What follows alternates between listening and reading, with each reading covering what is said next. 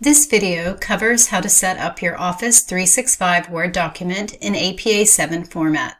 Starting in a blank Word document, go to the Layout tab and click Margins. They should be set to normal, 1 inch on all sides. Next, change the spacing after from 8 point to 0 point.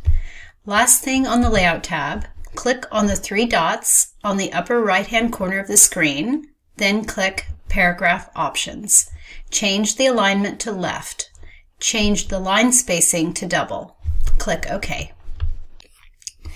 Now it's time to set up your page numbers. Go to the Insert tab, click Page Numbers, and choose the top right option to add page numbers to the right side of the header. This symbol means that Word will automatically insert the page numbers for you. Do not change the symbol to a 1 or other number. Once you're done, get out of the header by clicking on the main part of the page. You can get back into the header anytime by clicking on the Header tab on the top right of the page. It's important to note that in the editing view, you won't see the page number on the top right of each page. Don't worry, it hasn't gone anywhere. If you go to the View tab and click Reading View, you'll see it. To get back into Editing View, click on Edit Document. To start setting up the body of your paper, go to the Home tab and change the font to Times New Roman 12-point font or other suitable font. Click on the Alignment menu box and choose Center Alignment. Page 1 will be your title page. Press Enter a few times and type your paper title. For the title page, you should capitalize major words only, including nouns, verbs, adjectives, adverbs, and pronouns. Include the second part of hyphenated major words. Also be sure to capitalize any word consisting of 4 or more letters.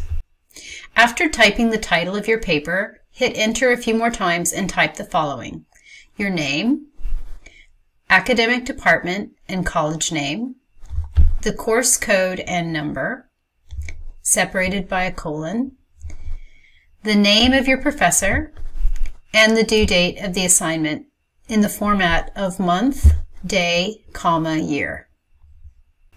Go back up to the title of your paper and set the font to bold type.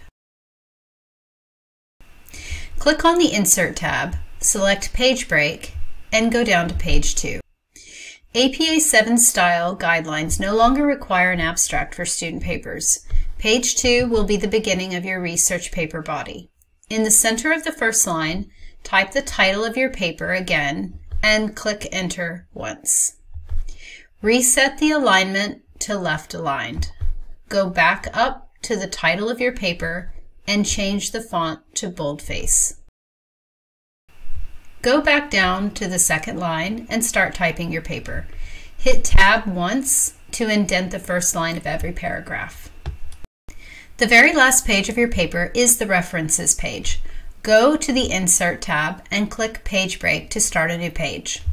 Click Center and type References on the first line. Hit Enter once to go down to the next line and click Align Left. Go back up to the References line and bold the text. Come back down to line 2 to start your references. References are in alphabetical order, double-spaced, with a hanging indent and no space between paragraphs. To change those settings, click on the 3 dots on the upper right-hand corner of the page, choose Special Indent, then choose Hanging Indentation. Type or copy and paste your references.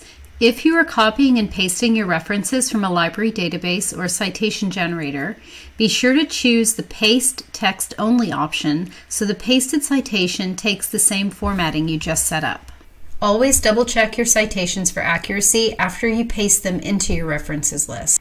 If you have questions about APA 7 formatting, contact a librarian.